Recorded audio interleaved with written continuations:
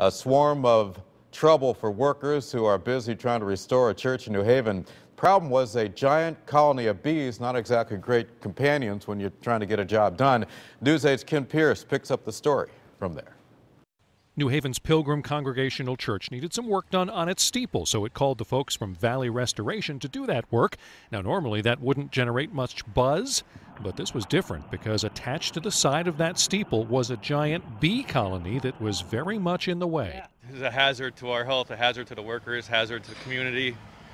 They provide our honey, but you got to take precautions working around them. They called in American bee specialists and got an expert to go up high above Grand Avenue and carefully remove what turned out to be a 3-foot-high, 3-foot-deep collection of honeycomb.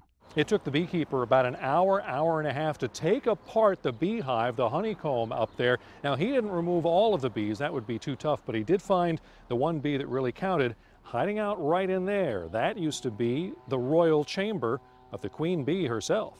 The queen goes back, lives on happily ever after with the rest of her eggs. In the colony that's left behind, the workers will slowly disperse and maybe join another colony or just go their separate ways. And once they do, the restoration can continue, buzz-free. In New Haven, I'm Kent Pierce, News 8.